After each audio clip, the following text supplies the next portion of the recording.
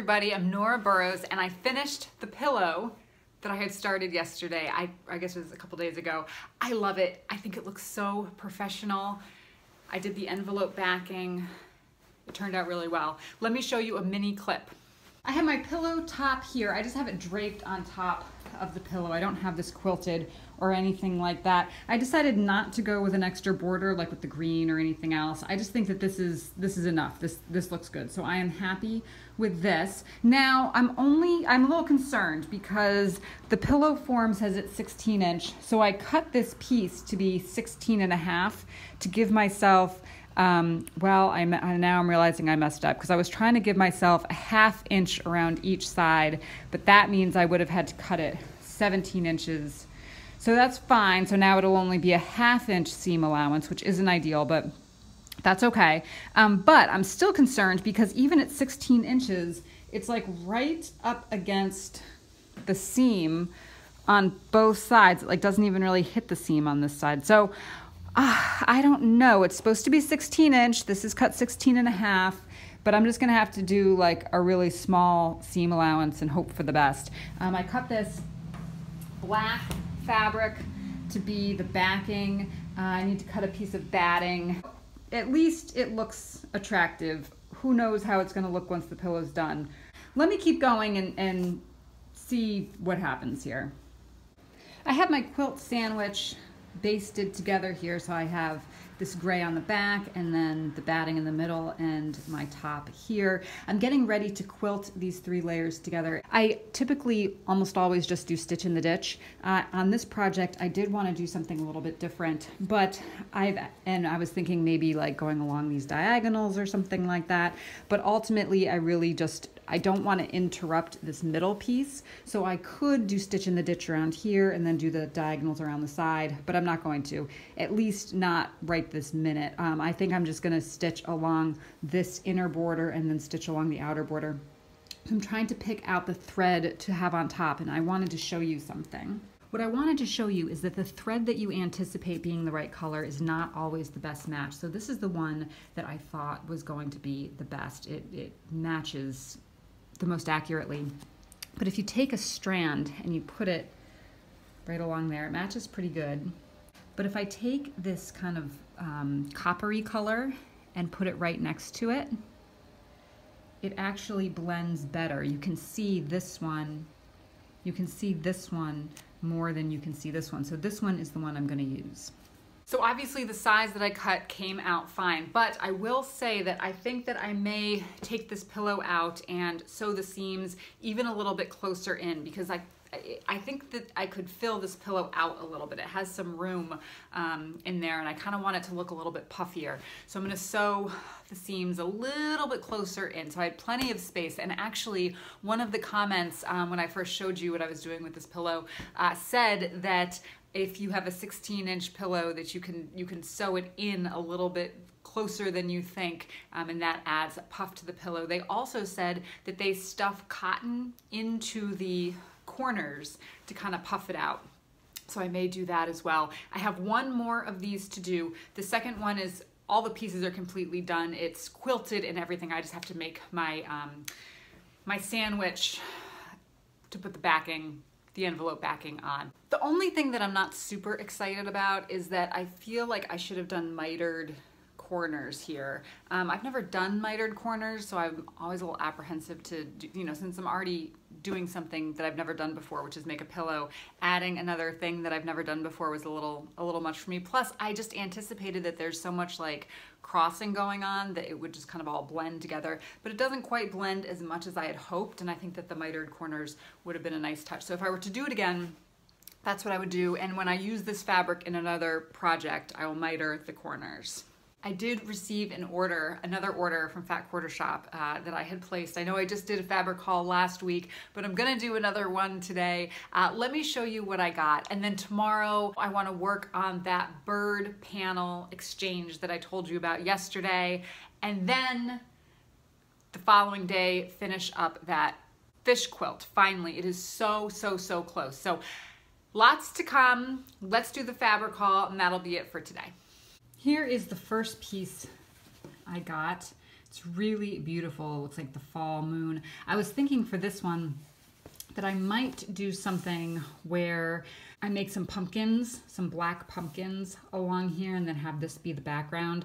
But I don't know, I feel like that might not be enough contrast. So I don't know, but something kind of like fall and pumpkin-like for this one. And here is the selvage. This one felt very modern to me. So that other one I just showed you, the fall one, I paid full price. This was on clearance. And I think it just kind of looks kind of fun and modern. It will be a nice basic to have. Here's the selvage. And I'm just thinking kind of like thin strips or something with, you know, bright neons, some kind of cool funky piece. This one was also on sale and it was the end of the bolt. This is actually kind of a similar plaid to one that I got and showed you in the last haul. So I guess it's not so similar. This is the one I got last time, but they could certainly go in the same quilt. This one was the end of the bolt on clearance. And then I have one more piece to show you. Save the best for last. This is kind of an amazing piece. Here's the selvage for this one. Oh, it's a Christmas fabric. So this is spectacular. These colors are just amazing. And I got that Kaffe bundle, the fat quarter bundle that I showed you last time in the last haul. And I think this could go really good with that. I'm not exactly sure how that would all come together because this is a pretty big print and those are, you know, just small fat quarters, but something, I mean, something amazing could happen. Here are some of the Kaffe fabrics. Let's take a look and see how they go with this piece. I think that they're pretty cool. The colors are pretty right on, and then kind of like this these geometric pieces against this more kind of floral piece works well, I think.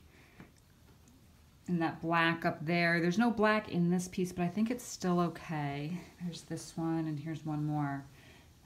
So yeah, I think that that could be a really cool quilt combination there. I just have to figure out how to make it all work together, and then maybe some pieces that are a little bit more solid-like, not exactly solids, but I don't know, some kind of piece that's, I guess not that.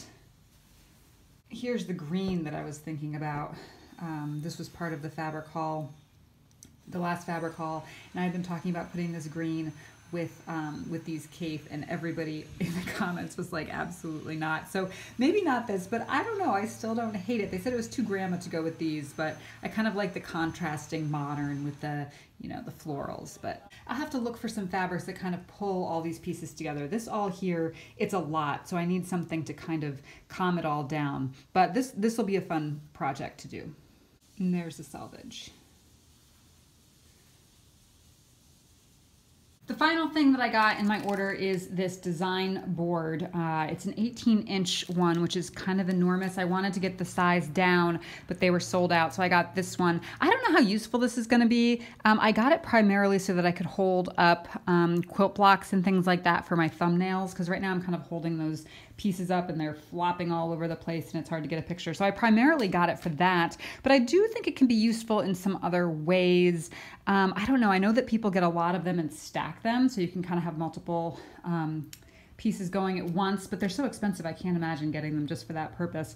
So anyway, let me know if I'm missing out on a way to utilize these boards, but that was the last thing that came in my order. So that fabric is a lot of fun, especially this amazing, gorgeous piece here. I can't wait to use that. I may have to do something with that sooner rather than later. I'm incredibly enthusiastic that I now have 2 pillows to add to my booth. I think these are going to be really dramatic, and I have an idea for the next set that I want to do. In terms of pillows, I do have another pillow video, but it was a total fail, a total and utter fail, but it was a really fun video. Let me see what the name of it is. Heart pillow fail, but lots of scrap piecing success or something like that. Heart pillow fail and then something, something, something. Anyway, I tried to make a heart pillow for Valentine's Day and it was kind of funny. So check that out if you want to. This one is much better than the heart pillow I did. I'm feeling mighty good about myself on this piece here. I really think it looks professional, don't you think? Really good. I can't wait to make the next one, or the next set. Like I mentioned, the other one is almost done, so close. Then I can make a whole nother set of them. That's it for today. I'm really excited to show you the quilt that I'm going to be working on after this one. I have a work in progress. You can take a peek at it actually on my Instagram. So if you're not following me on Instagram, my Instagram handle is Quilts by Nora. Mostly Quilts was gone. So actually I think my handle is Mostly Quilts by Nora or something like that. I'm sure you could find me. Actually in the description of this video there's a link to my Instagram handle, my Instagram link or whatever. You can find me there. Anyway, if you want a sneak peek of what we're going to be working on after this fish quilt is done, you can take a look there. It's like black and white and pink. It's really super cool. So thank you for joining me. Don't forget to subscribe. Go check me out on Instagram and I'll see you next time. Bye.